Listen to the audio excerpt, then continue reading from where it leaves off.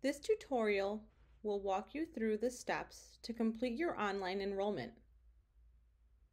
Before we get started, it's important that you have a few things ready. First, you'll want to have your enrollment form readily available. Your completed enrollment form will be either yellow, pink, or blue, depending on your grade level.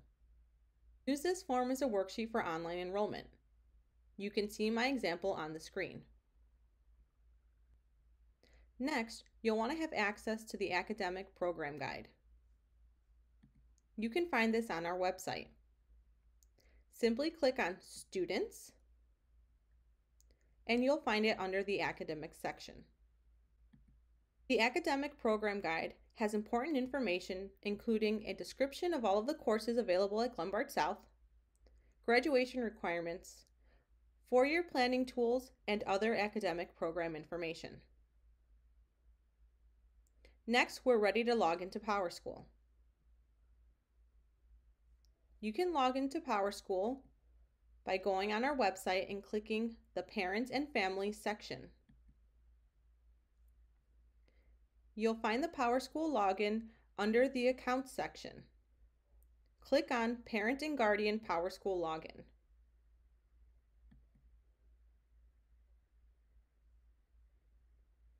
You will use your username and password to sign in. If you forgot your username or password, you can click on Forgot Username or Password, or you can click on Instructional Video Series for helpful videos with trouble logging in.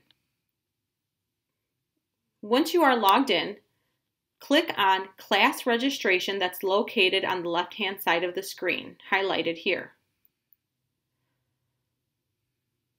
After you click on Class Registration, you will be directed to a page that says Welcome to the Glenbard South High School Class Registration System. Please be sure to read all of the following important information at the top of the page that includes information about balancing course load, the enrollment handbook, graduation requirements, school counselor, helpful tips, and deadlines. We are now ready to begin selecting our courses for next year. Scroll down until you see the course selections that are available. Find a course area to choose a class. Click on the pencil to display the courses. This is an example of English 2 course offerings. It's important to note that for a full year course, you want to choose both a first and second semester course.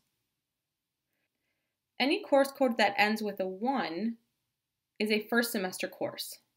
For example, EN2011 is English 2 first semester. Any course that ends in a 2 is a second semester course. In this example, EN2012. Course codes that end in 3 or 4 may be scheduled in either semester. What you'll want to do is select a first and second semester course and click OK. You should see your courses displayed on the screen just like this. You will want to continue to do this for the remainder of your courses. Remember, you'll be referencing your enrollment form to help you complete this process. In order to finalize your course enrollment, you'll have to scroll down to the bottom to click Submit. Make sure that you have at minimum 7 credit hours.